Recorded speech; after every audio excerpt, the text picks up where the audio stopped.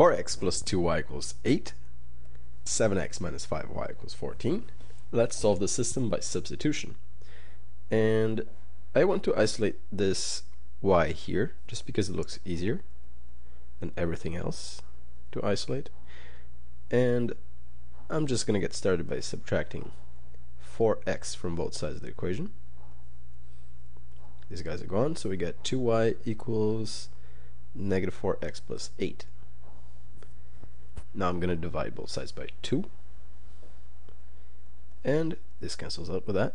Y equals negative 4x divided by 2, negative 2x. 8 divided by 2, 4. Now y equals negative 2x plus 4. I can replace the negative 2x plus 4 for the y over here. So I will get 7x minus 5 bracket negative 2x plus 4 equals 14. Now I can actually just expand the negative 5 in here. Negative 5 times negative 2x is 10x. Negative 5 times 4, negative 20 equals 14. 7x plus 10x is 17x. Minus 20 equals 14. Now I can add 20 to both sides of the equation. These guys go away. And 17x is going to be equal to 34.